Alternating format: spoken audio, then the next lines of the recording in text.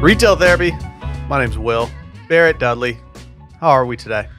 Oh, I'm doing all right. Just coming to you live on the last day of tax-free weekend. Oh, is it tax-free That's weekend? right. That's right. If you're listening to this on Sunday, then That's how you know you're a real shopper. then you're maybe you haven't thought about it, but it's time to get out there and buy some stuff that's under $100 so that you can save 8.25%. That's not the worst call. I wish you didn't tell me this. Actually, no, I'm not going to be around. It's perfect. Okay. Yeah. Do you have anything in your crosshairs? No, I'm pretty tapped out on all this Spain trip prep. Yeah, I get it. But I mean, like if Abercrombie redoes their 20% off site wide, and I get tax free, then I might swoop. Changes things. I might swoop. Yeah, Changes things. Yeah, It's a good time to buy some records, Randy. Because I love stacking. I love to stack a code. Yeah. Kind of live for it. When they let you stack and Yeah. you're not sure if they let you stack, and then you realize then that, I'm stacking right now. Yeah. It's like the best feeling in the world. Yeah. So you got that going for you. It counteracts the shipping notification that says that a label's been created, but it's not in the system yet. It's just like, what's your problem? Yeah. You got to holster that. Right. Do you use the Shop app? Of course. I live on the Shop app. I never did until this last year, and now I live on it. And it's probably like my number 3 most used app. I check it like it's Instagram. At this point too, it's sad. I'll jump into it and be like, I forgot I ordered that. Yes, it's coming. And I'm like, oh man, it's too retail therapy coded. I also pretty much anytime you check out on a Shopify website, you build a little bit of shop cash. Yeah, but no offense to Shop, but my Shop cash ain't exactly popping. Well, I mean, I have $2.10. Okay, well, I just somehow I got up to $8.50. See, you can and then Todd Snyder, speaking of code stacking, you can find them on the Shop app. They were doing a 20% off their sale. I found the perfect D-ring black braided belt. I got it for $45. Used my $9 Shop cash. There you go. Whole thing through the Shop app. It was just, it was brilliant, man. I'm at the point where I don't even believe in getting the shop cash. It's not happening for me at this point. I feel like I online shop as much as anybody, and I feel like I'm pretty. And you're not stacking shop cash. It's annoying. You should be. Yeah. I don't know. Whenever I have we both know that a store credit is as good as gone. Once you have that store credit sitting there, it's I have to get this away from me. Right. I just need to go buy something right now. Mm-hmm. I had an experience the other day where I returned something, and I'd never experienced this before, but maybe it's more common than I realized just because I don't return things all that often. But it was returned for store credit, or essentially returned to my credit card and get charged the processing fee. Okay. I was a little bummed. I've not seen that. Yeah, I was like, I guess I'll take the hit. Right. Yeah. But I don't want to take the hit. Yeah, it's kind of like they is that even legal? I would say no. It's not illegal. It's not legal to I'll put it this way. If you go somewhere and they say we do not take American Express, and they actually can, they just don't want to do the processing fees, and they're just trying to cut down on that. If American Express finds out that vendor is doing that, they will not be happy with that vendor and possibly not let them. Interesting. I mean, I guess there are places where when you shop, it's final sale and they don't do returns at all. So so maybe it is totally fine to be like, hey, yeah, we'll do returns, but we're gonna knock off 5% or whatever, 3%. I'm sure if it's in their TOC, I'm sure. Terms and conditions? Yeah. Terms of sale? TAC. TOS? I almost said TOS. I don't know, dude. Just if it's in their terms. Either or. It's in their T. Yeah. We've got a lot to cover today, so I don't think we should waste too much time here. You don't want to keep just, shooting the shit. We could. Knocking it around. Just go for 15 minutes on some bullshit. Okay, no, we do have We have a lot of listener questions. We've got some other topics to talk about, so let's not even waste any time. First and foremost, retailpod.substack.com. Go subscribe. We send out all the listener digests there. Please go subscribe and enjoy. You can also watch all these episodes at youtube.com/Sunday Scaries podcast in the description of this episode. You can follow us at retail.pod on Instagram. We're getting close to 25K on Instagram. I saw that. I did note that. We should do a meme dump with Scaries. We should request the Scaries account and get a meme dump off and just put us over the goal line. I know a guy. I think I know a guy as well. Yeah. Scented candles, as always, velobox.com/Sunday Scaries. I believe we do still have some of our original scented candle from Retail Therapy on there. We're getting dangerously close to retail 002. I don't hate the timeline of when this might come out. Yeah. Like if a late summer, early fall scented candle launch is just, it hits so different. Yeah. But before we get into our listener questions, let's hear from our friends over at Bourbon and Beyond in Louisville, Kentucky. You know that Barrett and I are just Louisville boys through and through after our Derby experience. But September 19th through the 22nd at the Highland Festival grounds at Kentucky Exposition Center in Louisville, Kentucky is Bourbon and Beyond's unique immersive festival experience that includes some of the best music talent in the country: Americana, classic rock, alternative rock, roots, blues, bluegrass, adult contemporary. But it's not just music. They got a lot of culinary programming from some of the country's top chefs, along with an array of bourbon tastings and workshops showcasing America's best chefs and Louisville's bourbon and culinary culture. They've got a ton of acts like Sting, Beck, Dave Matthews Band, Tedeschi Trucks Band, Zach Bryan, Cody Jinks, Tyler Childers, My Morning Jacket, Matchbox 20, The National, Whiskey Myers, The War on Drugs, The Beach Boys, Mount Joy, Fleet Foxes. There's so many. For more information on Bourbon and Beyond, please visit bourbonandbeyond.com. They believe in quality over quantity. Please drink responsibly. There's a link to purchase tickets in the description of this episode. Barrett, where do you want to start off with on these listener questions? Let's just start right at the top. You know, it's very on brand for us. But before we jump in, I will just say, I jotted down every single question that was sent to us. I'm very impressed by your thorough from the Retail Therapy Instagram prompt. And I think honestly they were all really good. I'm pretty sure we're going to get to all of them, but not this week. So we've got about half of them that we're going to cover this week, and then some of them which had like longer answers or were more kind of pushing into that fall fashion realm. I think we're going to save that for next week's episode. Yes. But a lot of good ones today. A lot that we can that'll be fun to answer, I think. And yeah. So this one, I think we have one listener, Tim Aker 2, who basically just wanted our thoughts about a bunch of different brands that I think he's feeling, and they're all kind of in our realm. So he wanted to thoughts on Represent.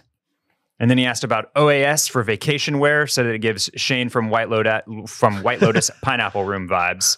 Asked why we never mentioned Kith. Is it too hype beastie? Do we feel like it's more like Supreme? Where do you want to start on that list? OAS. Yeah. Okay. So I get served ads for OAS all the time on Instagram.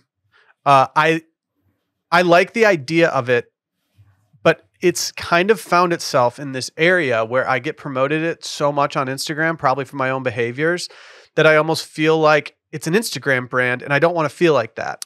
Like it has this other layer to it now for me where I'm like, well, I only see this on Instagram. I don't really see it other places. But when I look at the products, I'm like, yeah, I'm into this. I do enjoy it. But there's a lot of brands out there like that for me, where my first exposure was through like a targeted ad, and then I clicked on it because it looked like it had nice products like OAS. But then suddenly I see it so often after that I almost get tired of it before I even get to like get into it. Yeah. I ride for OAS. This is where I got a new swimsuit from last summer that I talked about that I quite like. What's the inseam game looking like on these? It's like 5 inches, I want to say. Could be 5.5. Okay. But it's the right length. I think it very approachable, but it's, you know, guys that like shorter inseams should like this too. But it's not like crazy short. It's not 4 inches like me and Randy are going to be flexing on our August vacays. 4 inches is so much thigh. I love showing thigh as much as anybody. 4 inches is crazy. And I also snagged a pair of linen pants from OAS last year. Okay. With an elastic waist that I quite like. It's got a nice little zipper pocket on the side seam. So it's like you've got your back pockets, you've got your hand pockets, then you've also got a little stash pocket, which I find really convenient on a vacation pant. I don't own any of their shirts, but I will say this. I hear what you're saying. Sometimes they feel a little bit like a brand that I've kind of salted a little bit called Dandy Del Mar, which is very much like an Instagram brand. And when I finally gave them a shot, the quality was really lacking. But OAS is now carried at places like Stag and Shopbop. And so I think they've got a little bit of that they're getting co-signed from stores and retailers that know what's up as well. And for the price, I've been pretty happy with everything. It's not going to like blow your mind quality wise. You're not going to get it in hand and be like, oh my God, this is so undervalued. Mm-hmm. But I think they do a really nice job design wise, aesthetic wise. The prints on the trunks are good. They've got, you know, I think they're most well known for swim trunks, and then I think so too. The vacation tops, like our listener asked about, but they've got all sorts of like kind of cool like waffle terry shorts, and they use use interesting textures, as a sub for just like, you know, totally prints and things like that, and it is nice. Yeah, I'm gonna stop discounting them in my head because I just see them on Instagram more. I'm gonna give them the old college try. Yeah, so I think OAS is, you know, like you said, it's awesome vacation wear. It's a top brand for me for looking at for that type of kind of beachy, more tropical vacation for sure. Mm-hmm. So how familiar are you with Represent? I'm not, and I was not until I saw this listener question and did some research. Yeah.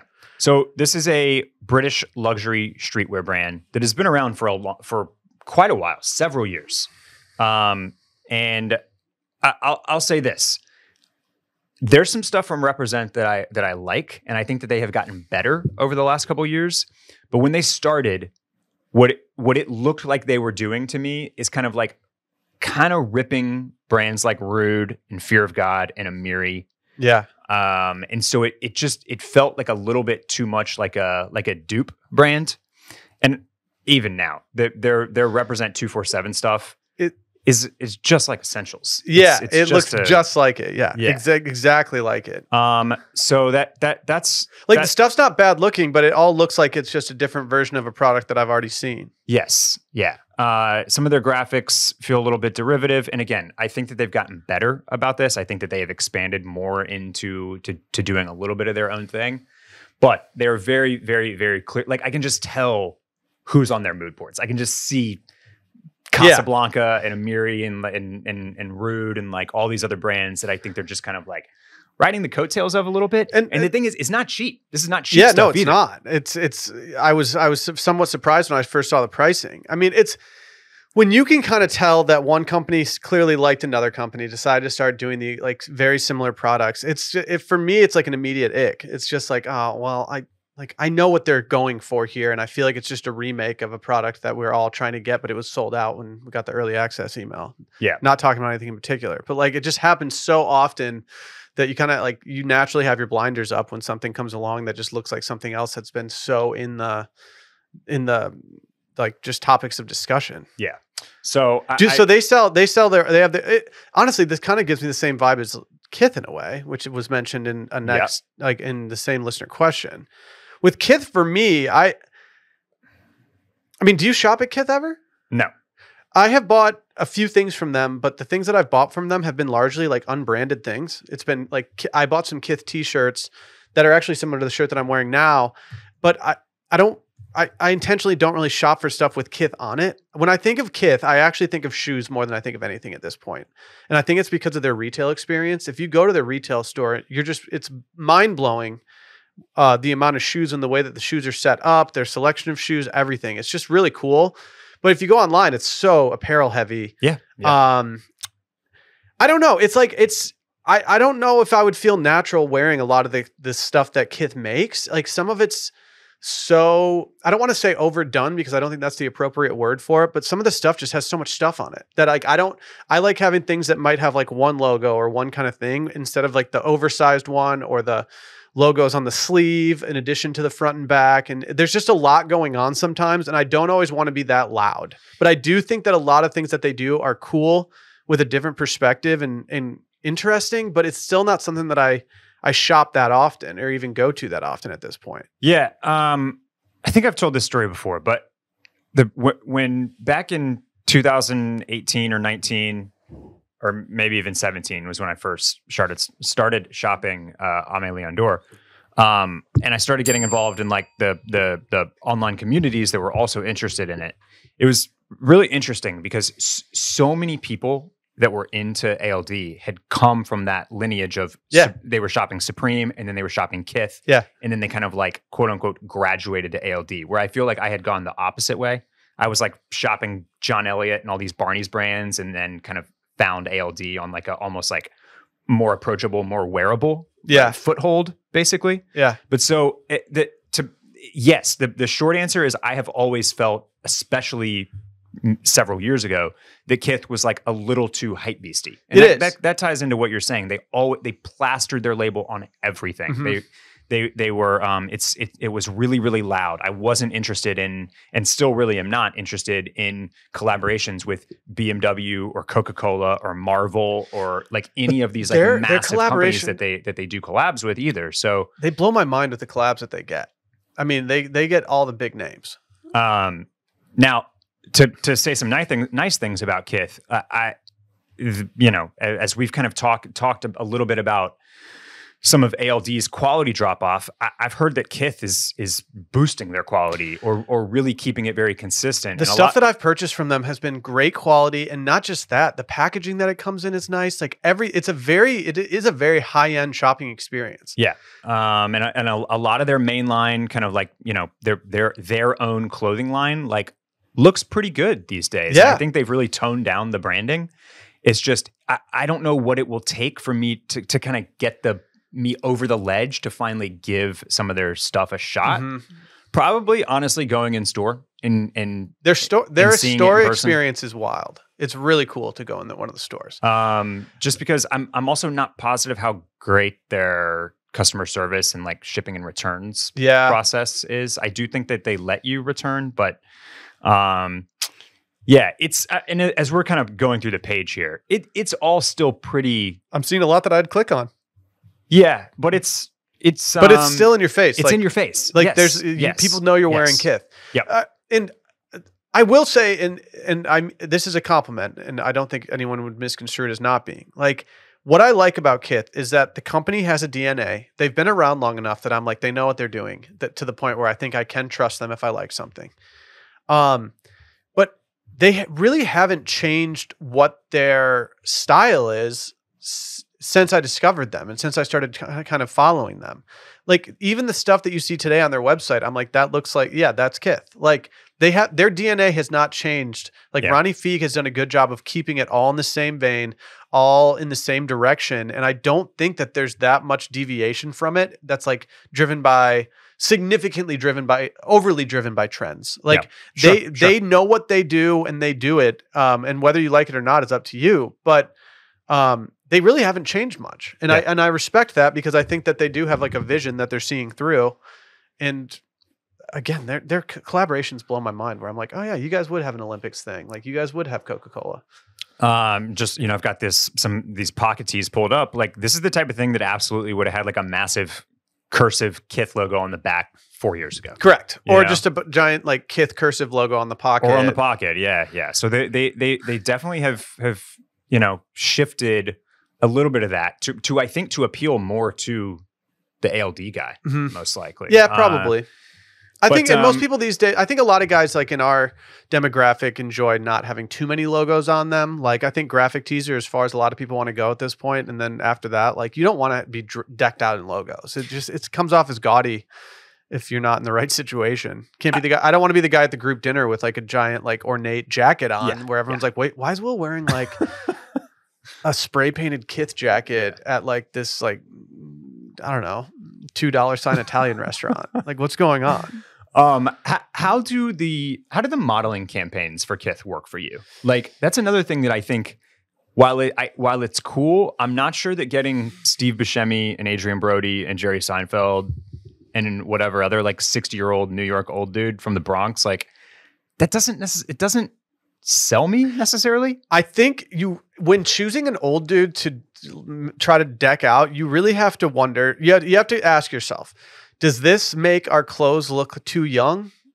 Or does this make our clothes look wearable on an older person? And like Buscemi, I'm like, well, this just looks, this makes him look like hello. Like, I mean, it just kind of makes it look like the meme of like, how do you do, fellow kids? Yes. Like, it's just like, you have to be careful with that. That's 100% what I get from those campaigns. Yeah. Is like these guys don't look natural in this stuff, and it looks like they are trying to dress like a 20-year-old. Yeah. And yeah. that- I think it backfires. and I think it has a total opposite effect for me. It backfires a little bit. And that's with any brand. Like that's with a lot of brands too. Like, I mean, a lot of brands have been trying to deploy the like use an older person to like, I don't know, an older icon to like really legitimize everything. And if anything, I think sometimes it just kind of backfires. One thing I will say about Kith, they must be absolutely crushing it because have you seen this new Malibu store that they just opened? Dude, everything they do is so to the nines. And I mean, this is on top of like a gorgeous Paris store and a big ass Tokyo shop. Like, and this I think is maybe the most impressive one yet. Beautiful. I mean, this is millions of dollars. Beautiful. Millions in Malibu. It just makes you want to shop. Like stepping into a place like that, it's like, wait, I kind of want something off one of these good looking racks. Next time I find myself out California way, I might have to get into this Malibu shop and maybe treat myself. We also have the question of what brand's fallen off in your opinion lately. Whose heyday do you miss the most? Yeah, this is from JF LaRoque 1991. What's a brand that's fallen off in your opinion, and whose heyday do you miss the most? I think these are two different questions for me. Okay. The brand that I miss the most at this point is J. Crew. Okay. I miss them. I miss being able to just be like, you know what? Here's I need some staple. I'm just gonna go to J. Crew, get it. No, I'm good. Yeah. Like it's been more inconsistent for me. The quality and the choices that they make on some of the clothes are just things that I'm like, oh, I don't. For example, they stopped putting like flat pockets on a lot of their pants, and they have like button flat pockets. Okay. On the back of your pants, and I don't want that. Yeah. Like that's a deal breaker for me when it comes to shopping for particular pairs of pants. And I just miss like the J. Crew of old, and I do think it's gotten better, but I also just like I still miss it, and maybe it's just not in my shopping habits now. Let me say this. So I took a buddy of mine shopping this past weekend. He wanted to do like a little wardrobe refresh. Hell yes. Yeah, and I basically like took him to the Domain, took him to Barton Creek, and basically played stylist for a day. Mm-hmm. And did you have a blast? I had a great time. Yeah. It's like a Make-A-Wish Foundation thing for Barrett. While we did not cop anything from J. Crew, I did pop into the J. Crew at Barton Creek, and it was the best I had felt in a J. Crew in years. Okay, so Austin now has a men's J. Crew at the mall. Yes. Okay, because they didn't used to have that. Right. For a while, that store was women's only, and you had to go out to the Domain to see the men's. That store is temporarily closed right now with a bunch of renovation happening at the Domain. But for a little while now, the Barton Creek location has had men's. Okay. And I walked through, and I think it felt fresh in there. I think they had just put out a bunch of the new fall stuff. And you might actually see something from them on my wish list this week in a little bit. But like, I was walking around being like nodding my head, saying like, okay, feeling some stuff. Mm-hmm. So like it was doing a little something for me. Good to know. I would absolutely. I'm not like super down on them, but I miss it. No, I mean, and they were like when they were peaking in 2015. That was some awesome stuff. Yeah. They were crushing it. So I will still buy stuff I agree from with there. Your take. Like I totally agree with your take. I'm just saying they may be kind of they may be making a move up that ladder again. Mm-hmm. I still trust them overall. Like I bought my tuxedo for my wedding from them, and that was like I was like ready to do that. Yeah. I was like, I'm excited to get this tuxedo in and see if it fits. Yeah. With the whose heyday do you miss the most? Two kind of came to mind. One is like just ultra nostalgic, and that's Structure from the mid to late 90s. Oh yeah. Okay. Which there's a lot of Structure happening in like current Abercrombie. That we also walked through Abercrombie. And some of the sweaters that I'm seeing at Abercrombie for fall are like straight from Structure 1997. Okay. Yeah. Okay. Yeah. Yeah. So we're just fully in that. Yes. Brat. Yeah. The other one that came to mind is from the same era as Peak J. Crew, and that's Band of Outsiders. Oh, interesting. That's a good call. Who were dominating that like higher end J. Crew space with the lookbooks with Michael Cera and Donald Glover, and like just an absolute vibe that they were putting out for many, many years. Now you're like you're like making me Googling Norse projects for the first time in months, years. It probably like was Public School. Is they still around? Public School and Why. That's another really good one. Like I looked them up a couple years ago because I was like, damn, what happened to them? I actually got a listener question about this in my email, so I'll just bring it up now. But I got a question from a guy who was asking me about. I had mentioned on an episode that I had worked at a high-end home goods store, and it kind of like ruined me a little bit. Yeah. I started to like my brain started to associate different prices with things that shouldn't be as expensive as the things. Not that they shouldn't be as expensive, but like my budget was not the budget of the people shopping at the store that I worked at. Right, but it tainted me. It acclimatized. And like I remember seeing acclimated. After public school won the CFDA, and I found this like jacket from them, and I just fawned over it for years, and I never got it. I'll never get it now. But it was like right when they were just like blowing up, I was so excited, and it's just over. One brand that kind of fell off that I miss a lot is Rowdy Gentleman. Oh yeah, yep. Rest in peace. Rest in peace. Yeah, a brand that's fallen off in your opinion. I mean, the obvious one, and we kind of touched on it. Yeah, we last week. Did it last week. Is like there's some of that happening with AOD for sure. And like the public sentiment that you read on like whatever community site you're on they actually think this more than I do. Yeah. Like totally. the criticisms that I read are much harsher than what I actually have, because I think that for a lot of things are great, but like I understand the gripes. Yeah. I don't really like, I don't even think things have fallen off. I just think that like the trends have changed so much that things just have a different connotation to them. Like, I feel like, no offense to anybody, and I've done this for years, but like, you know, like Lululemon stuff now is almost like the Allbirds kind of like vibe of like what the way people look at you if you wear something like that, which isn't like the worst thing in the world, but like it just kind of is. It just kind of goes with the I've talked about before how I know I'm dressing dad. Like if I'm dressing dad, I'm dressing dad. Yeah. But I know that if I go out dressing dad, that I'm like no one's gonna look at me and be like, wow, he's killing it right now. Yeah, you're really going down the memory bank right now. I mean, how good were these though? Yeah. Right? Mm-hmm. Mm-hmm. This shit was so good. Yeah. We've got if you're watching on YouTube, we've got the 2010 Band of Outsiders lookbook pulled up. Dave Franco and Donald Glover. Donald Glover, and Leslie Mann. You just mentioned Lululemon and Aloe though, which makes me think of an even better answer for the fall off brand, which is Outdoor Voices. Yeah. That's the ultimate fall off. That's the ultimate fall off, especially in Austin. Y'all.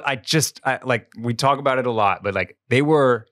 You could not get in line at any Austin store without seeing like 3 pairs of the tri block. If you went to their store on a Saturday or Sunday, I mean, it was going to be 40 people deep in that tiny ass store, just like fighting over stretchy fabrics, color blocked leggings. Yeah. If you wanted a, like they had their tiny store, like their flagship store. And if you wanted a changing room, like you had to wait 45 minutes to get one sometimes. Yeah. You're 4 Topo Chicos deep at that point. It's a good thing it was just, they were spending $35,000 on the Maison Louis Marie candles because you were just in scent heaven. Now, okay, maybe they had, so I've thought about this. Maybe they had an investment stake in the Maison Louis Marie candles because they would buy them all, and then everyone that would leave the store would be like, it smelled so good in there, I need to buy that. And then suddenly everyone had the candles or the body, like the eau de parfum. Yeah. You ready for the next one? Let's do it. From Cappuccinos and Martinis. Very retail coded very username there. Very. Feeling antsy. Should I move cities because I'm only young once and take a chance? Probably. Yeah. Probably. Go ahead. I regret not doing it in my 20s. Same. Like I lived in my hometown until I was about 27, I think. And while I always had a thirst to get out of my hometown, but I also liked it there. So it was kind of like I was being tugged in 2 different directions. Like the existential one, like, do I want to spend the rest of my life here? Yeah, I kind of do. But do I get jealous of all my friends who are going out in these big cities every weekend and having like a blast? They can Uber to a concert. I have to drive 4 hours. I waited a lot back in the day. And what really helped me out was when, I think it must have been 2010, I did 6 months in San Francisco, and it changed the way that I looked at everything. Like I look back at that 6 months in San Francisco as being such a formative time for me that it was more, that 6 months was more important than probably like the 2 years following that 6 months, just because like it changed my view of things. It changed my outlook on the world. It changed my motivation. It changed a lot. And so like just getting out for 6 months helped me in the long term more than I can even like say. Yeah, this is something that I didn't do, and like it's hard to say that I necessarily like regret not doing it, but that is the best way to put it. Yeah. It's different than like a a heart-wrenching regret. Mhm. But I had an awesome time in Austin from the ages of like 22 to 25. But when I was 25 and kind of like trying to find myself, for lack of a better phrase, I should have moved. I should have gone somewhere. Yeah. I should have done like that. That's when that is, like you said, that's when you can take a chance. And honestly, it doesn't have to be 25. You can be 30 or even 35, depending on your your life situation. But it's easiest to do it when you're young, because there's always like, look, if you get up and you move to Chicago or you move to New York or you move to Austin and it doesn't work, you go back. Mhm.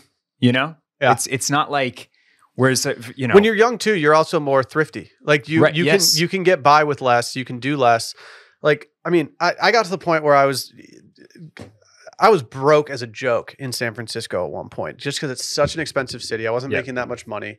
It was what it was. But like, I mean, I was legitimately for dinner some nights, like going to the restaurant, 2 blocks down and getting a side of mashed potatoes from the hot bar and eating it for $1.50 for dinner. Like, it was dark times, but like now I look back on it and I'm like, man, like I was so excited to get like a paycheck and go like do something in San Francisco that day. And like now I go back and visit all the time and I get to go to my old spots and do it all. And like, it's just, I'm glad that I did it. And when I moved down to Austin, it was a big leap of faith. Yeah. But like, how old were you when you moved to Austin? 27. I guess it was 9 years ago. So yeah. Yeah. I mean, so you kind of did this. Yeah. That was a big jump. How about you, Randy? How old were you when you moved to Austin, and did you feel like were you nervous to do so? Did you feel like you were taking a chance? I was definitely taking a big chance, but there was so much stuff that lined up, and I was like, all right, if I don't take this now, I'm never going to do it. And like, there's a version of me in an alternate universe that never took the chance, and like I feel so bad for that person. Like, I think the same thing. I'm so happy that I moved here and tried it out, and like you said, if it didn't work out, I've always gone back. Right. Like, And I'd be lying if I said I didn't have times where I was like, I'm just going to move back to Michigan. Like I've had that realization, or not realization. I probably had that thought like majorly at like 3 different points in my life in Austin over the last 9 years. But now I'm at a point where I'm like, oh no, like I can't really imagine not living in a city that has everything at your fingertips. Like I need to be here. I like being here. I like being in a city like this. Yeah, I think I moved when I was 24, 25. Scary as shit, but like I learned, like just what you learn just by moving somewhere new is crazy. Just like the way that it opens you up, the way that you can, like when I started realizing like, oh, I can just go to this concert alone downtown, not even have to think about anything. Like it used to be like, all right, now I got to rile up my friends to go to this concert. That's a couple hours away. We all got to get in the car together. We're going to figure out where to sleep, whatever. And like, I started being like, holy shit, I can actually stroke my interests so much better now than I could before. And I never even thought about things from that angle. Like just moving somewhere that had what I liked just changed everything for me in such a big way. Yeah. So cappuccinos and martinis. Yes, you should do this. I also want to know where Take a leap. I want to know where cappuccinos and martinis is moving from and what their short list of is of moving to. Yeah, write back to us and tell us more about your sitch and where you're thinking about going. Yes. How about some home questions? Yes. Will? Let's do it. You want to start with bar or vinyl? Let's do bar. Okay. From Adam Wajnar, what's the ideal setup for a bar cabinet or cart? Any must-haves? What would you splurge on? Okay. I think, can I name a couple flexes? Yeah, go for it. Okay. I used to love the accessories of the home store that I worked in. It's called Huzzah, by the way. Huzzza. It's in Harbor Springs, Michigan. Still going? Still go? Okay. Oh, yeah. They've been family owned for, I guess we did the 30th anniversary when I was there. So they're definitely over 40 years now. My friend Tobin's the women's buyer. She's the buyer for a lot of the stuff in there. I love everyone there. It was fun time, and they got a lot of cool stuff. Like, the taste level on the buying team is wild. But my favorite thing to go through and my favorite thing to receive, my favorite thing to do everything was like just the home accessories. And so many of those were bar accessories. One flex you can have on a bar cart is having a very nice wine key. Okay. Like there is a company called, let me make sure I'm doing, Fontenelle Pateau is a company that does a lot of knives, and they do a lot of wine keys and things like that. It's a French company spelled Fontenille. And then the next word is Pateau, Pataud. Probably mispronouncing it, but like they have very, very cool products that just look really nice. They're timeless. They're insanely high quality, and the pricing on them, while it is somewhat high, I do think that it's worth it if you're doing like a gift for somebody. Sally knew that I really liked a wine key from them, and she got it for me for Christmas this past year. I think it's like $200.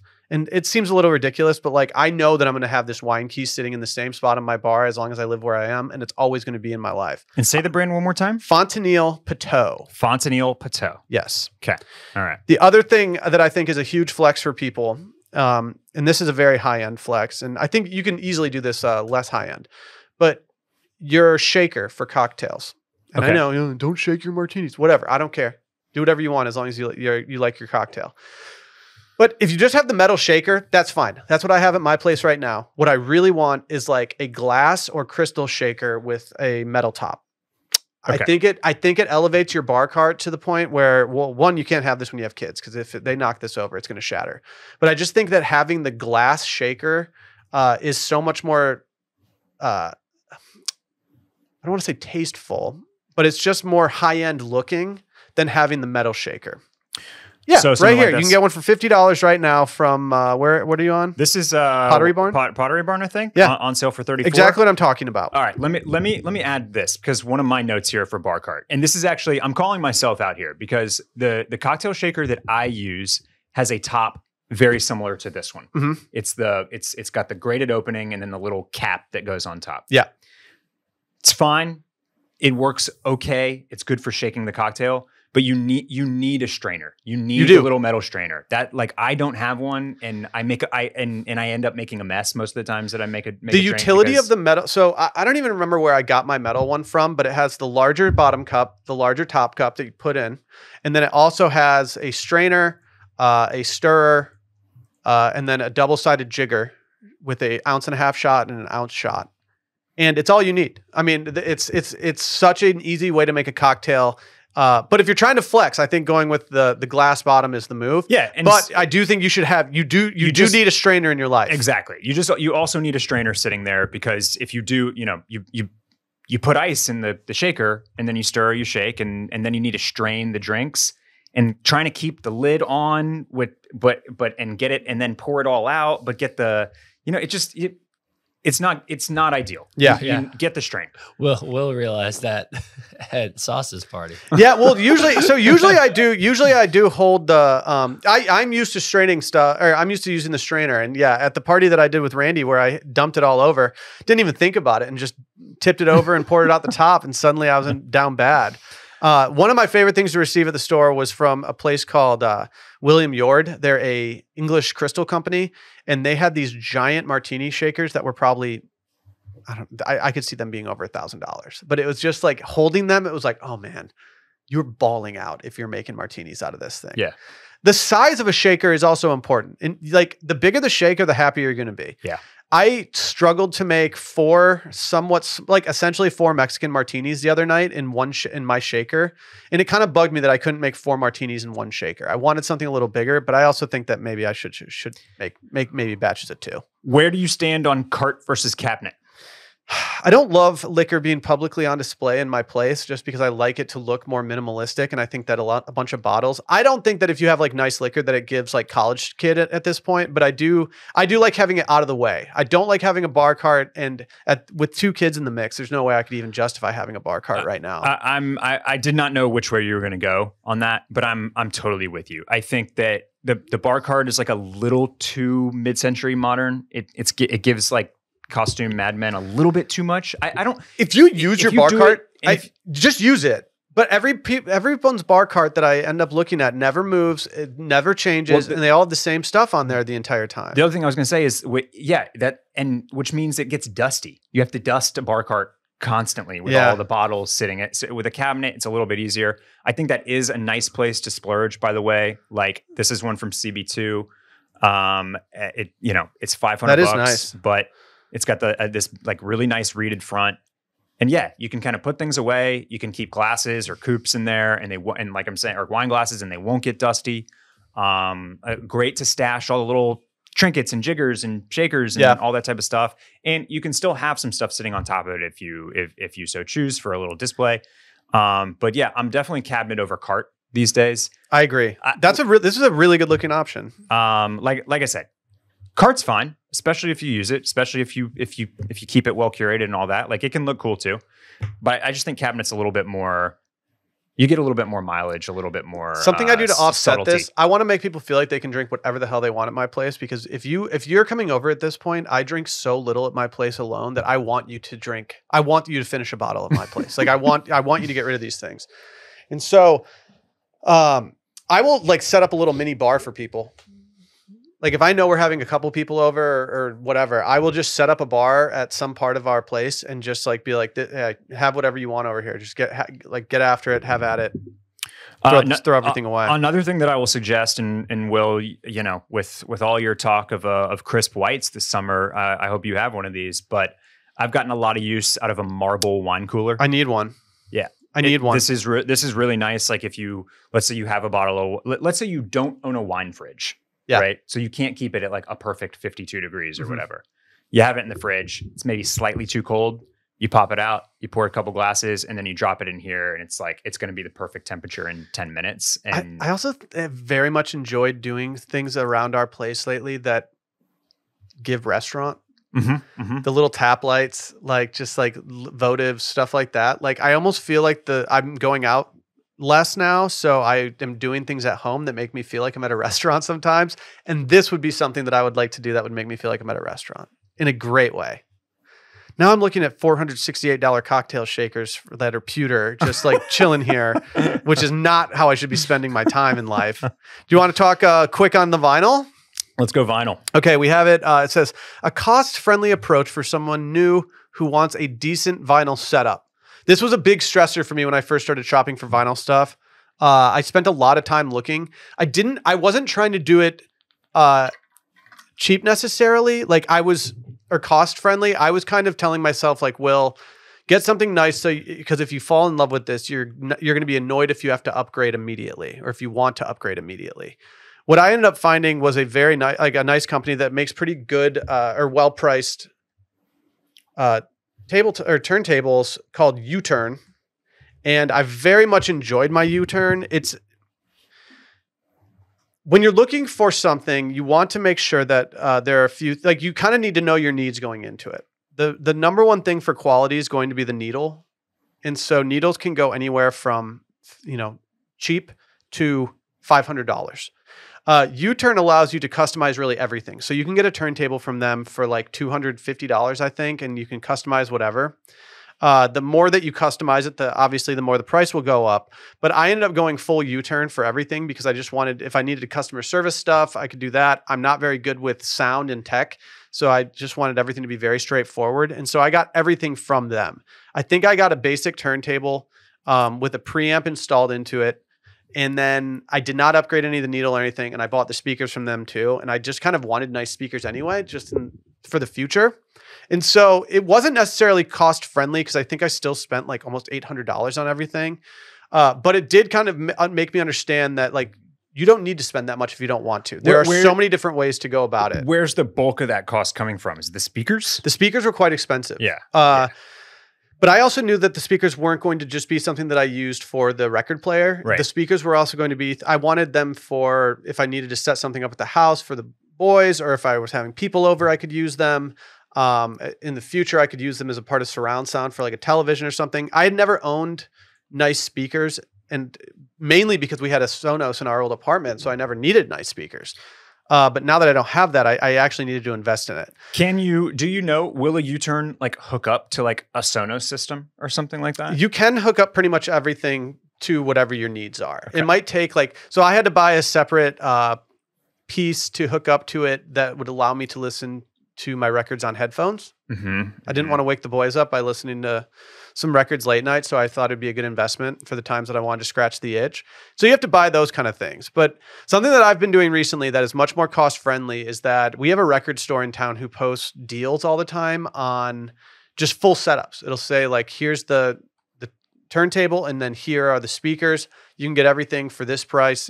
And like, Randy just went and bought one for me the other day because I couldn't leave the house. I was on dad duty. Yeah. And it was $300, and I'm having an absolute blast with this And thing. that was the whole thing? Whole thing. Speakers and everything? Yep. Okay. $300 total.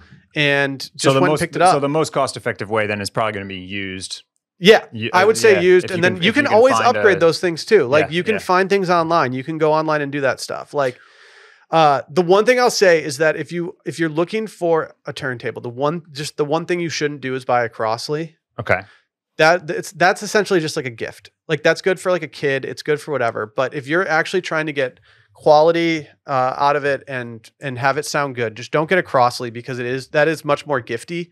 And any record store will tell you the same thing. Yeah. Like I think the record store that I go to the most, Waterloo, even has a sign that says like, we don't endorse Crossley for our records. Like, I don't think it's necessarily a slight. It's more Crossley. just like, if your kid wants a record player, buy them this one for whatever the price is and move on from it. But don't put your vintage Grateful Dead exactly 1972 vinyl. Yeah, but I will also clarify for this listener that when it comes to vinyl, there is no cost-friendly way of doing it. You're going to fall in the hole. And eventually you're going to spend a lot of money without even realizing it. For these U-turns, for these Orbits, what are you getting for the Orbit Plus or the Orbit Special? Discover more detail with an upgraded platter and cartridge. What does that even mean? The cartridge is the needle. Okay. So like the cartridge is going to be the thing at the end. And so like part of the reason I did this was because I always knew that if I bought something that was more cost friendly on here, I could upgrade through U-turn and do it. And I have made I've made modifications to my table myself, or my turntable myself, but they've mostly just been maintenance kind of things. Like, oh, I've had to replace this part or do whatever. But their customer service has been great. This isn't the only way to go, but this is just where I found myself looking for a slightly higher end version that wasn't going to bend me over backwards. Right. And this was recommended to us by a lot of people when you were starting your vinyl journey. Exactly. Yeah. And I get why people do it. The downsides for these is that they're not like automatic. So, when you start the record, you're the one taking off the needle. So if you get distracted, you'll find it running on the record for a little bit. Yeah. They look nice. The one I have is I just went on Amazon. I did like a bunch of research, and this one, like a lot of like tech magazines recommend for beginners, the Audio Technica. Yep. And that's a big one. And I got the one that's 150 off Amazon. And this one is just a turntable that just puts in the speakers. Like you get a kind of upgraded one that does Bluetooth, but what's the point of doing a Bluetooth to a speaker? Like you could Bluetooth it to a speaker, but it's like, I think it's better to just get that. And then I got a pair of Edifier speakers that I think are like $99, but I got them refurbished and they're like $80. So all in all, I spent probably less than $300 on my setup. I got a stand too. But you've probably already spent more on records since you got it, right? Yeah, I don't know, maybe, but yeah. On these Audio Technicas bonus, I'm pretty sure that you can just start scratching. Oh yeah, just start doing it. Yeah, I've been listening to a lot of Beastie Boys lately, so I'm just Mixmaster Mike's looming hard in my brain. I've also just been wanting to party a lot lately for some reason because I've been listening to the Beastie Boys. We'll get Randy set up and we'll drop that on the digest. Drop that on the digest as well. Can we hear from our friends over at Diplomatico? Of course. Let's talk about daiquiris for a second. Are we overlooking the daiquiri when it comes to cocktail of the summer? Might be. Feels like they've gotten a bad rap as being too sweet or too fruity or too frozen, but we're here to open our minds back up again. There's room for the daiquiri to be as elegant as it is simple. 3 ingredients: rum, lime juice, and simple syrup. You know how we're making ours? With Diplomatico rum. I had the absolute pleasure of mixing up some of these, not just last week, but earlier this week as well. And when you think about it, the daiquiri is kind of a classic cocktail that should be getting more play this summer. I don't know if it's because it was turned into a meme from Wedding Crashers in the 2000s, or if we're just here to bring it back into consideration. From lake days to patio nights, we need to be whipping up daiquiris more. I will say, this is one of the easiest drinks to whip up. It just takes a little Diplomatico, some lime juice, and some simple syrup. Toss that thing in your shaker on your bar cart, and you're off to the races. Go check out Diplomatico rum. Please drink responsibly. Diplomatico rum is 47% alcohol by volume, imported by Brown-Forman in Louisville, Kentucky. Let's talk game day. College football. Can't get here soon enough. Shouts to Dan. Register. Shouts to Dan. Always a common question. We Always. always get game day questions. Always a common question. So we have 2 here. Game day came up last week on last week's episode. Did it? I said something to the effect of like, I get stressed about dressing for game day because I feel pressure to dress like I'm going golfing. Yeah, yes. Yeah. Especially in Texas. That's right. So So we now you're wearing a wheelchair rugby Texas That's thing, right? Yep. Yep. That boy McCoy said Game Day Fit Rex 2024 are polos overrated. And then Brooks Tracy asked, with college football season coming up, what is your ideal tailgate and what is your fit? Polos aren't overrated, but sometimes they're a necessary evil. Okay, I popped into the co-op here in Austin. It's like our big UT shop, right by campus. And I was looking around, and I had this feeling. I was looking at the new Nike Dry Fit polos, and it's like, oh, I could use a new one of these. But then I totally understand this idea that like, okay, this is what everybody has. Mm-hmm. You know, everybody's buying this. You're going to tuck it into some khaki shorts. You're going to pair it with your on running sneakers. Mm-hmm. I'm so torn on that because the first thing is it's a really good game day fit. It's practical. It is. It's dry fit. It breathes. Your feet stay comfortable. I'm not roasting someone else for the fit. I roast myself for being like, I'm dressed exactly like that person. Like I'm roasting myself for not having any flavor. Yeah. So sometimes I just do that because it's easy and it looks all right and like it's practical, and it's very hot here for half of our games at the bare minimum. Here you're 30 in at least in September, maybe early October. Like you are dressing for the elements more than you're dressing for the game. Yeah. It's just that you happen to have stuff that is made for both. Yeah. But you can, like my ideal football weather is like in the 50s, Mm-hmm. there's a photo on my Instagram. If you scroll back a few photos, where this happened for one of our games this past fall. And I went like boots, jeans with like this like dude, it killed me. I couldn't go to that game. This amazing like Todd Snyder burnt orange short coat that I had picked up. So like ruined me. That is obviously ideal is when the weather is nice enough that you can actually get a fit off. Yeah. When it's a warm weather football game, it's like I'm either wearing a t-shirt to like try to mix it up a little bit, or I'm just going with the generic ass polo, and that's okay too. Yeah, Big Ten tailgate weather for me. Like I just miss it. I loved being in a crew neck sweatshirt, pair of slacks, sneakers, tables on the lawn. Yeah, I miss it. My ideal tailgate honestly it's hard to find at UT games anymore too. It's all been so like corporatized. At all of the tailgate spots are essentially owned or licensed by tailgate guys and or set up whoever, by them, and so they're like set the up same. by them. So it all feels very, very generic. And I just don't know anybody like doing the old school tailgates. My parents and I used to back in that heyday that I was talking about, where I stayed in Austin and never left.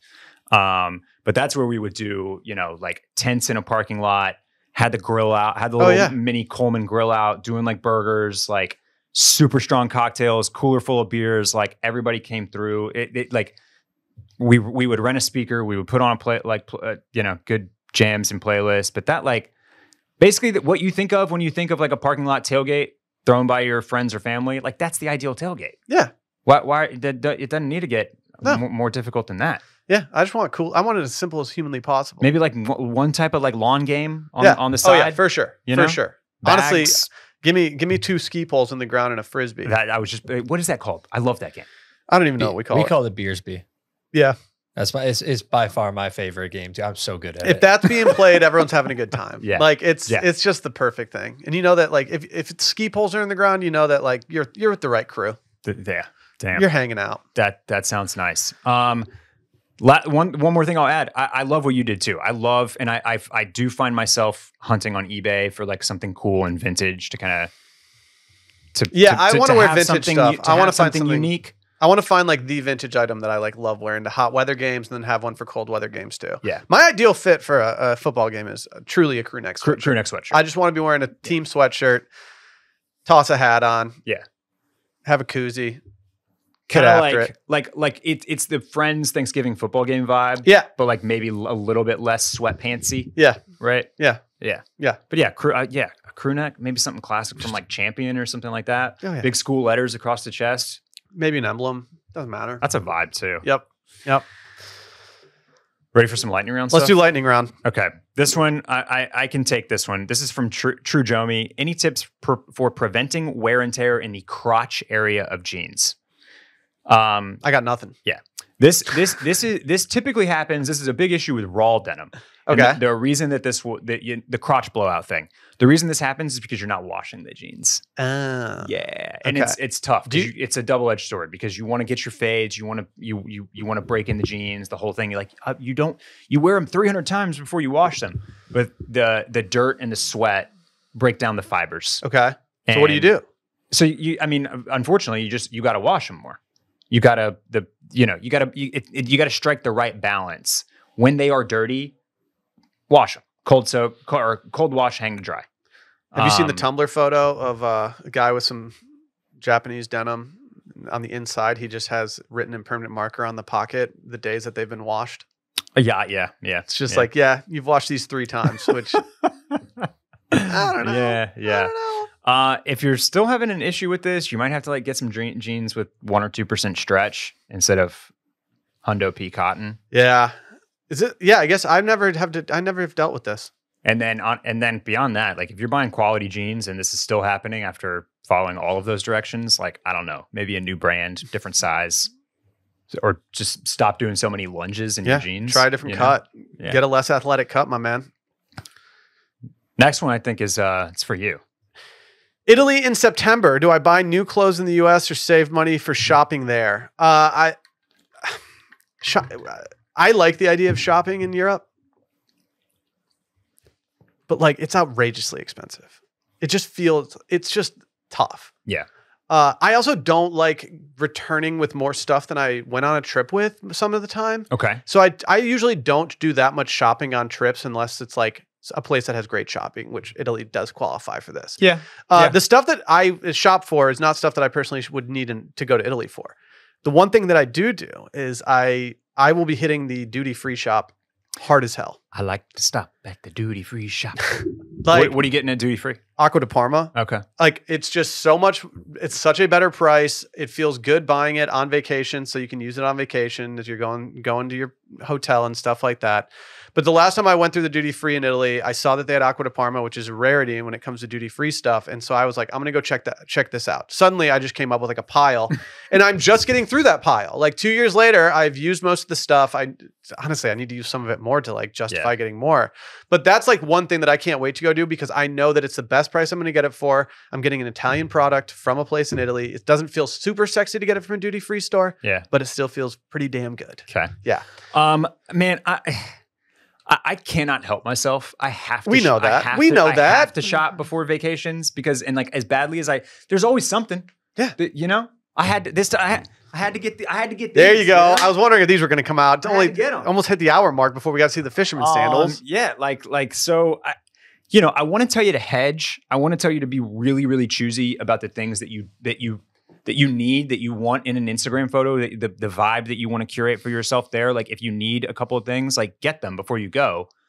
But like ideally you're able to do a little bit of both, right? Yeah. Especially like Italy especially, there is great shopping in Italy. And like if you're going to Milan, like you got to save a little bit of your cash. It's also cool if you're going to buy something, like if you're going to get like a statement handbag for the first time or something, getting it from the store in Italy is such a cool thing to remember that you did instead of buying it online.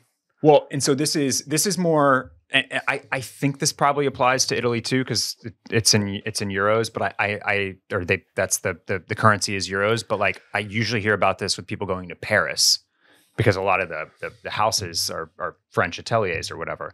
But like if you go and you shop in Paris at Saint Laurent or Goyard or wherever, like the price is much better. Oh, okay. Yeah. So I would also, if you are thinking about some like a luxury good. Yeah. Oh yeah. I think if it's luxury, you should just buy it over there and have an experience. Then do a little bit of research because there's a really good chance that you will get a better price over there. And then sometimes you have to do a little bit of work for this, but you should get the VAT back. That's the value added tax that Europe puts on products. But as a non-EU resident, you should be able to get that back. Okay. Sometimes it's as easy as just having your passport with you. By the way, Randy, you should know this too. Bring passport with you in Japan because they will take they if you can show you're not a Japanese resident, they take the tax off. Oh, You can say like 10 to 15%. I did not know that. You Yeah. know, I actually do have my passport with me right now because Wow. I'm going to make some copies on that printer. So that's a thing to consider for international shopping as well, is that you can, especially like in France, stuff that's made in France, definitely a better price. In Italy, stuff that's made in Italy, Okay. definitely will be a better price because because those are all, just like made in the US stuff is really expensive if you're buying it in the UK because of their import fees. There's a lot of that happening, in the US as well. So yeah, I'm cheating and hedging by saying try to do a little bit of both, but that's just because I understand the desire for both of those things. Yeah. I get it. Yeah. I get it. Did you just move this one up, the cologne recommendations? No, I wanted to look up the person that submitted it so that I could know if we were catering to a more masculine scent or a more feminine scent. And I figured out that we are going more masculine. Masculine. Yeah. From I'm a Better Window, cologne recommendations. And then there's also there's a second part of this question, which I'm not really going to be able to answer, which is like eau de toilette versus ED parfum versus classic parfum. I think one is more concentrated than the Yes. other. I think that's all it is, Yeah. concentration. An eau de toilette, I believe, is the lightest of the sprays. Yeah. Yeah. And Yeah. typically that means you're getting like the least amount of like oils, which speaks to your concentration thing. Yeah. So, the parfums, it's kind of like the parfums are kind of like the quote unquote real thing in a way, and they will definitely be more expensive. And you definitely don't need to smell that strong. Yeah. So I'm going to sound a little douchey. Okay. I mean, you already gave us your right. Well, I got a DM recently from a company that was saying like, "Hey, we'd love to send you some stuff." And usually when I get DMs like that, I just respond immediately, like, "Sure, let's see what you got." And this one was from YSL. Okay. And I was like, "What's YSL about to send me?" And what they sent me, I was not bummed about, but it didn't exactly cater to me. And they sent a bunch of perfumes. And so Sally's eyes obviously lit up when this package arrived. I mean, I think it's a total like influencer marketing play. Like, send them free stuff and they'll use it and put it on the story, whatever. Okay. And I've now gone through all these and started like smelling them, and Sally's kept a few. But there was one that really struck me as being like more masculine. And when I looked it up, sure enough, it's like the kind of the men's version, but it's YSL Myself. There's no E in the word myself, MYSLF, and it's an eau de parfum. It is very classic, very good, $125 for their largest size. And so like honestly, for most guys out there, I would recommend not buying the largest size and just getting a small one. And if you wear it all the time, then like call it good and get a bigger one. But like, I don't think most guys finish their bottles of cologne. And so I think it is worth buying the smaller one and going and seeing what you like. The other one that I like a lot is Acqua di Parma's Bergamot de Calabria. It is a very limey. It's a little more limey citrusy, but it's so fresh and summer smelling. Whereas a lot of other scents that I smell, I associate them with like colder weather for some reason. Whereas this is extremely summery. And so if you just type in Acqua di Parma Mediterranean line, it's like these blue bottles. They have all these different scents that are very cool. It's a little more expensive than the YSL will run you. But a hack here is using their body cream, which is cheaper than the actual spray. The body cream is so fragrant that you can literally just use that and people would smell it on you like that. And it's a very pleasing scent. It's not overwhelming. It's very nice. Good balance to it. Highly recommend those two right now for what I'm kind of doing. Okay. So I will add that I've talked over the last several months about my interest in the Le Labo fragrances. Yeah. Right now, I think through the end of the month, they're doing like their city editions, and you can get a discovery set, which has a little bottle of like 5 of them right now for like $60 or $70. Great, so really good deal.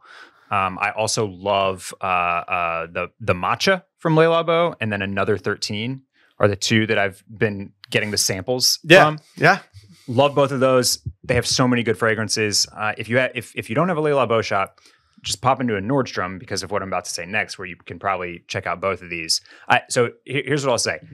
I'd been messing with the Le Labos and the samples. This past weekend, I busted out one of my bottles. I have 2 Tom Ford private blends, Neroli Portofino, which we talked about because that's like my vacation scent, and then Costa Azura, which may have been discontinued.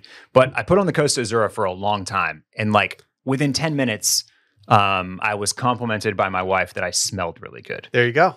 And I will say that about the Le Labo does not have what we call quote unquote throw the way that the Tom Ford private blends seem to. That checks out. Yeah, I agree. But that's what I was going to say is you won't find the City Edition Discovery Set stuff at Nordstrom. But if you do have in Nordstrom, you should be able to go sample or test or at least smell most of the Tom Ford private blends and most of the Le Labo fragrances. And those are kind of my 2 go-tos. People talk about Comme des Garçons scents all day long. Yeah. Like the Canoe Club Discord is huge on a bunch of the different Comme des Garçons. I've never tried any of them, so I can't say. I haven't either. But my experience is very limited to the things that I've sold and the very few things that I've used myself. Yeah. I've got a quick answer for Andrew Halsey's question. Where can I find a good oversized quarter zip? Check out the homie Uniform LA. Perfect. He's got the heavyweight studio half zip. He's even got some really good colors like this cypress green on sale right now. I have a black one. This is literally the perfect oversized quarter zip. It is. I'm glad you went with this material. Like it's just great. It's super heavyweight. It's so cozy. I really like. I can't say enough good things about this. If it didn't take up so much space because of its bulkiness and its weight in my drawers, I would definitely have like another one. But I gotta, it's nice. It's really nice. I don't know if the guy that runs this brand and started it and creative director, all that. I don't know if he has more colors cooking of this for fall or not. But I mean, go right now when you can. Still good colors. Grab some on sale. Yeah. But this is like easy answer for exactly an oversized quarter zip. Yeah. That's easy. What's next? I don't have any better alternatives. Backwards hat on grown men. Yes. Edgy or infantile? How grown is grown? Are you familiar with the like this being kind of like a meme that like women love dudes in a backwards hat? Oh, my wife has gone on record saying that she doesn't think that I'm any hotter than when I have a backwards hat on. Okay. I know that I can turn an argument around just by going in my closet, grabbing a hat, and wearing a backwards hat around the house. Like I know that I can. I'm not lucky enough to have somebody that feels this way. Here's the difference between you and I. Yeah. You're a hat guy. You wear hats a lot. Okay. I never wear a hat. So if I'm wearing a backwards hat, it's like, oh, there's a different version of him out right now. Yeah. What's this guy doing? But like, I look at backwards hats. I look at them as being very situational. Like if you're wearing a backwards hat to run some errands and go grab coffee in the morning, like, yeah, turn that thing around. Yeah. Like you're sporty right now. You're in sport mode. But like, if you're at a baseball game and you're just rocking the backwards hat the entire time, it's like, well, like, but like, how old is too old, right? Yeah, I don't think I have an answer for that. You and I are grown ass men, and I think we can each pull off backwards hats. Yeah, but like our dad's in a backwards hat. Yeah, there's like a 75-year-old man who got a hole-in-one recently when at the same course that I was playing at, and he turned his hat around while buying everyone their beer in the clubhouse. And like he walked around the entire time with his hat backwards, and it was like, this guy looks like such an old man with a backwards hat on. Like there's nothing natural about this backwards hat, but he just got a hole in one, and no one's gonna tell him that he looks wild. Yeah. I don't know the age, but it's kind of one of those things where you know it when you feel it. Yeah. You know it when you see it. Yes, it's just like a common sense thing. But yeah, so it almost has to be for me, it almost has to be like a athletic tech material hat instead of like if you're wearing like a backwards Siegelman Stables hat, I'm like, okay, now you're trying to do a thing. Now you're doing something. You're doing a thing right now. Right. Whereas the other way looks like, oh, I'm just running out of the house. I'm Chandler Bing right now. I'm just running some errands on a lazy Sunday. So yeah, I think thumbs up on a backwards hat. Yeah, you're fine. You're fine. Yeah. Last one here from TJ Chow. Gym shirts with shorter body length. Most go past my butt and look weird with 5-inch inseams. I'll take this one as a shorter guy. Most of my gym tops are Nike, and I do not have any of this. I do not have this issue. I will say, Every once in a while, I will order something from Nike that for some reason is like 6 inches longer than it should be. Yeah. So it's definitely it can be hit or miss. But, Start tucking in, dude. What's up? You should start tucking in like an 80s villain. Yeah, Just yeah. absolutely training. Maybe a tuck in with a backwards hat. Mhm. Have you ever seen the Sylvester Stallone movie Over the Top? Yeah. Yeah. Yeah. I turn the hat around. It's like a switch. It kind of is sometimes. Yeah, kind of is. But yeah, and then Lulu. I don't think Lulu's tops are very long either. No, they're not. If anything, they're very trim fit. Yeah. Yeah. So Nike and Lulu is where I would go. I've got some stuff from Rhone that is a little bit on the longer side, and I think Aloe sometimes gets a little long too. But yeah, most 10,000s shirts are pretty trim fit. Yeah. They make you feel athletic though. Like I don't feel like it's baggy. Like they are trim fit, but I like them. Do you wear the 10,000 shirts at all, Randy? Did you get any of those? No. Okay, sorry. You can have some of mine. Okay. I might have, but I think it might have gone too small. Yeah. I do kind of feel like this in Rowback sometimes. If I'm wearing like 5-inch inseams, I'm wearing a Rowback polo. Yeah, like I like to offset a shorter inseam with something a little more cropped for sure. You don't want to feel like you're lampshading. Yeah. Yes. The other thing I was going to say here is that like I prefer like a tech material or a dry fit top in the gym, but plenty of people just like rock old t-shirts. Yeah. And I always think it looks like, I'm like, oh, that was cool. Yeah. I just don't do it. Oh, I used to wear the rattiest, grossest shirts that I had because I was like, well, I'm already going to sweat in them. I might as well wear this like disgusting one from soccer practice in high school. But yeah, most of the Nike tops that are like specifically designed for training or working out or whatever that are dry fit, not any of like the cotton blends. Yeah. They typically fit at a good length for smaller dudes. Yeah. So what do we do with these articles of interest here? Let's bang through at least a few of them. Okay. Let me just start with a couple that I had on my list because these are relatively quick. The Batanga. Batanga? How do we say this? Batanga? I don't know. Batanga? Sure. Yeah. I think it's Batanga. Batanga. Okay. Do you remember putting this? Do you remember talking about this on the pod like 6 months ago? Yeah. And I thought, didn't we decide that it was like fake? So there was a Batanga week. A bunch of so I think what actually happened was that it wasn't fake, but it was definitely generated by a bunch of mixologists or bartenders to try to like show that you can make something popular just by being like, this is the new drink. Yeah. And I think that was part of it. But a Batanga is a real drink. Yes. It is basically and we've tried them. We have. It's a ranch water with Mexican Coke instead of Topo Chico, or if you please, it's a Cuba Libre with tequila instead of rum. Yeah. So it's Mexican Coke, tequila, but you have tequila to lime stir juice. It with the knife that you cut the lime juice with. Salted rim, and then you do have to stir it with the knife that you cut the lime. They're fine, but I just don't see myself like keeping Coke around that much to make a bunch of Batangas. I had to buy a Mexican. Your text about the Batanga caught me right as I was at the grocery store, and so I was able to procure a Mexican Coke. What? Did you do beer at the grocery store? Not that time, but I did yesterday. Actually, oh nice, yeah, nice. Yeah. Had a grocery store beer for the first time in a minute.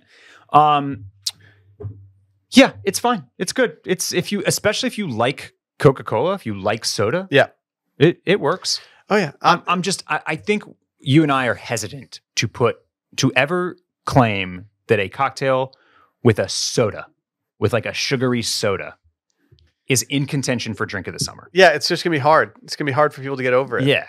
Everyone's too anti-sugar right now. Yeah, and it's kind of like a cheat code. Like, of course this tastes good. It's a fucking Coca-Cola. But think of how many people love like Diet Coke. It's kind of surprising that there's not a Diet Coke cocktail that's come out that like makes people who love Diet Coke just drink a ton of Diet Coke and skinny bitch, whatever. Diet Coke and vodka, right? With yeah, Diet Coke and like vanilla vodka was like a thing with girls in college and stuff. See, to me, I think those are two different things. I feel like that's a mixed drink compared to cocktails. To me, those are like two separate categories. Yes. That's a good point. That's well put, Randy. Yeah. You're exactly right. Tasteful. Yeah. Okay. I gotta just at least look at some pictures from Charlie XCX's birthday party. If you weren't at this party, you're a nobody. You're not anyone at this point. Pretty much. Like, yeah. She threw her birthday party at the perfect time when she's peaking with Brat. She invited the right people. They got the right photographer, right space, right everything. They nailed the vibe. Like congratulations to Charlie XCX and all of her fame. How jealous were you of the Parliament bouquet that Rosalia brought? Genius. Like, it's just, she's firing on all cylinders right now. Look, I gotta tell you, no guest at this party was more of a surprise than Glenn Powell. I know it's Glenn Powell summer, but as well as Brad Summer. But that's how. If like you're saying, if you got invited to this party, you have it going on right now. Yeah. Oh yeah. We like Glenn Powell, but he's not Brad. He doesn't seem very Brad. He's not Brad, dude. But I guess maybe he is a little bit. He's like Brad. the dad at this party. Did you see what he wore to this party? He's probably no. What did he wear? He had like a big, like oversized black T-shirt, backwards hat. Backwards hat. There you go. Okay. Okay. And I don't know if he and Paul Mescal are beefing yet, but they might be because Glenn Powell's obviously been like, on this big press tour with Daisy Edgar Jones, and they're looking awfully cozy. And then apparently, thank you, Randy. And then apparently he was Dumois says that he was flirting with Gracie Abrams, who is apparently dating Paul Mescal. Did see that all night. Did see that. Even though another report says that he just popped in and was not here for very long. Oh man, who do I choose? But yeah, that's Glenn, hard. Is there? There might be a little Glenn Paul beef coming down the pipe. He's not baby girl, right? Don't settle it with a kiss fight. we're not putting Glenn on the watch list. Don't do a walk off. Right? I think let's just go right to it. I don't think that Glenn is baby girl because he's too hunky. He's too much of a hunk. I baby girl. Don't think I've ever seen him do something fashion forward in my entire life. Yeah, he's more of a traditional guy. Correct. Yeah, and that's not a criticism. I'm just saying, like, I never have looked at Glenn Powell and been like, "Ooh, that I like that style that he's doing right there." Like, I've never done that with him. He looks good in clothes like denim shirts and knit polos and Brioni suits, but he's not doing like, yeah. He's I mean, like, he's just so in the McConaughey playbook of knocking out his rom-com and blockbuster era before he goes and dives in to his first now I'm some Oscar bait. Yeah, exactly. Yeah. Exactly. And so it's inevitable. But the Guardian says that it's goodbye to hot rodent, hello beefcake, the return of the hunk. And Glenn Powell is leading this off. Glenn Powell leads Hollywood's latest crop of muscled, charismatic men who, quote, look like they came out of a 3D printer. And then they were not shy about what they wrote. Consider Glenn Powell, the Texas-born Twister star, who also appeared with Sydney Sweeney in last year's Anyone But You, seems to have been built in a lab, scientifically formulated to make sure there's not a dry seat in the theater, Will. It's so aggressive. It's the Guardian. Like, now, speaking of Paul, who is certified baby girl, he is leaning into a bit of the hunk thing with Gladiator 2 coming out later this year. It's true. Big arms are going to be very soon. I just don't think that we can say rodents are gone just because hunks are good too. No. Were hunks ever out? No. I don't think so. No. One of my favorite memes going right now is just people tweeting like they're talking like Barry Keoghan, which is only just them writing a normal sentence and then finishing it with the word porcine. It's kind of like an evil porcine. Oh man! Actually, speaking of him, Sabrina Carpenter. Yeah. His girlfriend, Barry Keoghan. She now has a $23 smoothie at Erewhon. Sick. Are you paying $23 for a smoothie at Erewhon? I will as soon as I'm in front of an Erewhon. I won't. Even if we had a beautiful Erewhon like down the street next door to here, I'm still never paying $23 for any smoothie. I refuse to do it. There's a place on South Congress. I think it's called like Sun Life Organics or whatever. I've gotten swindled in Austin for a $20 smoothie more than once. That is pushing like $18 smoothies. Well, the short and sweet is a tropical fruit base with creamy coconut, organic honey, and a dash of spirulina for a rich blue color. It's got collagen and pearl powder to support skin, hair, and nail health. A portion of the proceeds will go to the JED Foundation, a nonprofit that supports mental health for teens and young adults. I'm glad that a portion of the $23 is going to charity. That makes me feel better about it. Makes me feel great about it. I'm gonna go support. Even if we had one, I'd still go to Soup Peddler and support the small man, the small hippies down the street. I want them to thrive. Yeah, I want them. I want them to have things on their billboard outside of their place that they put on there. I want to rethink my entire life based on the random shit they put up there. On their musings. It's happened more than once. Yeah, no, I'm not saying that if we had an Erewhon in Austin, I would be frequenting it. I'm saying that the next time I'm in LA, like, will I be making a journey to get a Hailey Bieber, Sabrina Carpenter, or hopefully a Charlie XCX, bright green. Give her a bright green smoothie. Like, yeah, I'm gonna do that. Yeah. You ready to move to wish list? Let's do wish list. All right, Will. I'll go first today. I mentioned that I might have a J. Crew item. Yeah, I'm very happy with what you're doing here. Did you talk about barn coats recently on a digest or a Scaries? Oh, I talked about them in the studio behind the scenes, Barrett. You did, but did you not mention barn coats on a Scaries newsletter? I probably have. Maybe you did. I love a barn coat. My biggest regret of the last few years is that a few years ago I got a really cheap barn coat from J. Crew that looks very similar to this. Inexpensive barn coat, not cheap. And I bought it in a size large because I wanted it to be a little oversized. And because it was oversized, I didn't wear it as much as I thought I would because it was really given a lot. Okay. And I ended up donating it. And I regret donating it because now I would do anything to have that exact barn coat back. I also had an issue with it where it got washed in a way that it shouldn't be washed. Okay. And it kind of didn't look the same after, so I didn't feel as bad about donating it. But I have been craving one ever since. And I think that right now, you need to, if you're going to get a barn coat, do it right now because I think they're going to be very popular this fall. Yeah, this is the limited edition 1983 Heritage Barn Jacket from J. Crew in bone khaki. This is an item that I saw in store. I did not get a chance to try this on, but it looked beautiful on the rack. Which again, that is something that has been lacking in my J. Crew experiences over the last several years. Is that when I go into the store and I look at the stuff. It has no rack appeal. Yeah. It might be fine. It might look good once it's on your body, but like I'm not touching and feeling and looking and saying, "Ooh, I kind of want this." Yeah. And there were several things in store this last time around that made me feel that way. This barn jacket was probably the top. Now, this is higher quality than the one that I owned. Speaking of sizing, the last time that I tried out a J. Crew piece of outerwear, it was a little too slim and long. And so, and based on the pictures, I'm worried that this one might be the same.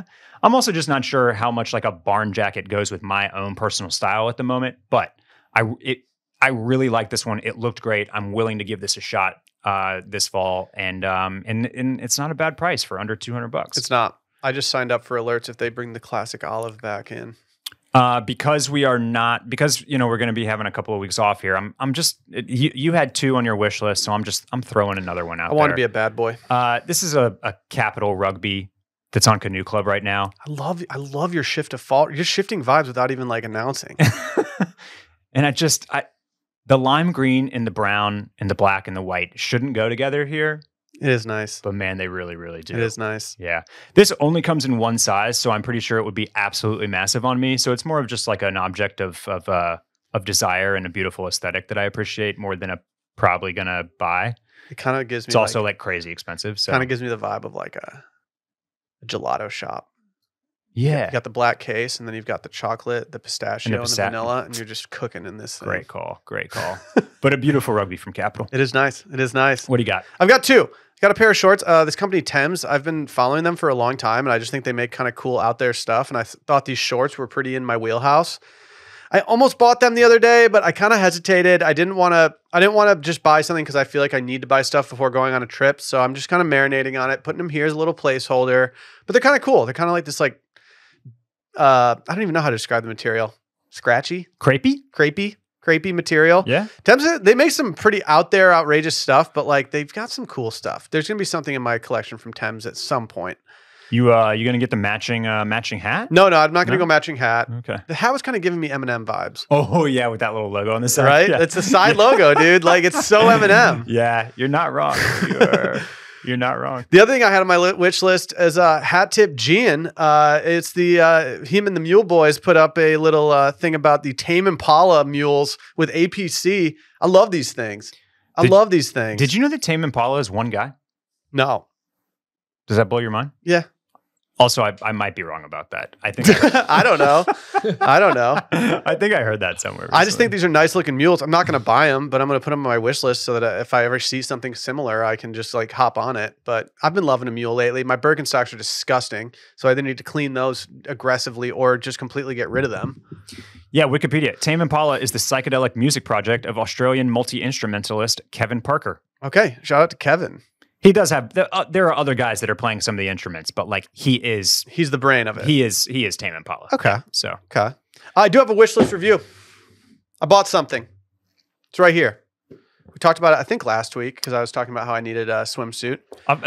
These made your wish list a few weeks back. Yeah. And so I put these on the wish list. Ripa swimsuit. I ended up going with the more kind of rust and orange vignette with some water in it. And I have to say, I'm very impressed. Very happy with this. These do look very European vacation. Exactly. They are. You did well. They feel high quality. Mesh basket liner?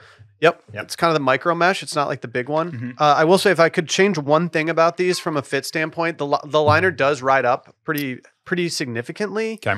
But I think that's just kind of the nature of the beast at this point. The packaging was great. It came quickly. They do their sizing very European. And so even though I usually will get a medium in bottoms, I decided that because this is an Italian brand shipping from Italy, I'm going to trust their size chart to a T. So I bought large, which normally that would come in and I'd be swimming in it. It looked very blousy, big. These were perfect. Did they tell you to size up or did you go off measurements? I went off just straight measurements. I just trusted the measurements and went with it. And I'm really glad I did because I almost went medium and large and I would have definitely sent the medium back. And so going large was the move. True to size or true to measurement, whatever you want to call it. What is the fabric? Let's see. It says 100% polyamide. Okay. I don't know what that is. Not a fabric boy. Yeah. But yeah, happy with the purchase. Like I immediately knew, these are coming on vacation with me and I'm keeping them. And I'm excited to replace my old Drake ones. And honestly, these have the very similar quality to my old Drake ones and half the price. Don't look up. I did some acrobatics to put the Vinny's fisherman loafers on screen, but just a quick review on them. Exactly what I wanted. I did end up keeping. I ordered the black and the brown. I kept the black. They were more the vibe. Just more intentional. I like the black. And I honestly, maybe I'm just explore page coded right now, but I keep just like getting dressed and I'll just put them on to see what they look like. They kind of feel like they go with everything. I think they kind of do. Like I think they do. I'm in a graphic tee and black shorts today, and I was like, these kind of work. Yeah, you're opening up your world, Barrett. So yeah, big fan, and yeah, if you're out there looking, I do recommend the Vinnies. They seem good so far. So. Stoked to flex these. Maybe I'll get some fisherman sandals in Italy. Maybe that'll be my Italy purchase. Exactly. I'm sure there are pairs over there. Big one. Yeah. All right. We'll get out of here. Enjoy your Sunday. We'll see you guys later. Bye-bye.